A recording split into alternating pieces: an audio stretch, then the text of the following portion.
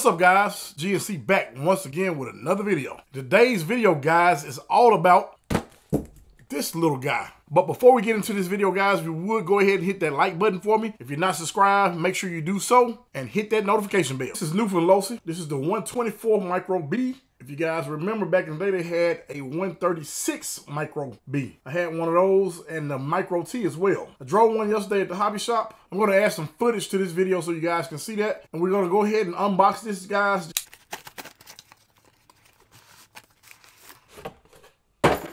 This is the charger, batteries for the radio, a tool, and the manual. Feel like we got a cool stick in there too, but we're not gonna open this. We're gonna open this later. And the radio. We've seen this 100 times. This comes with the majority of the ready to run. This is the part everybody want to see. Now let's go ahead and pull the body off. It's attached with some Velcro. It's my first time pulling it off, so let's see how it goes. The Velcro is right here in that area. That's where it attaches. Once you put this part in, you're just gonna slide it underneath here, and then the Velcro just attaches right here. Nice little all-in-one system. We're gonna pull that out and put a Noble MB4 in there at some point. As I mentioned in one of my other videos, we know some brushless options that are gonna be coming from one of the big companies. And from my understanding, that motor is the same motor that they use in the SEX24s. Nice little servo here, metal chassis, nice wheels and tires. From what I can tell, this is a nice scaled down version of the Mini B. To take your battery out, you're gonna push this little tab right here, and this swings up, and then you can pull it straight out. This is your battery. This is a 350 milliamp 2S battery. That's gonna be plenty enough to keep this thing going. I'm gonna get this thing charged, but I'm not gonna drive this particular one. I drove the shops yesterday. I was actually racing Mini Z, so I didn't have time to charge this thing up and actually race it around the track. I guess I did, but I just didn't. So I tried the tracks out, and when I tell you it is fast, it is blazing, it is fun. So check out this footage.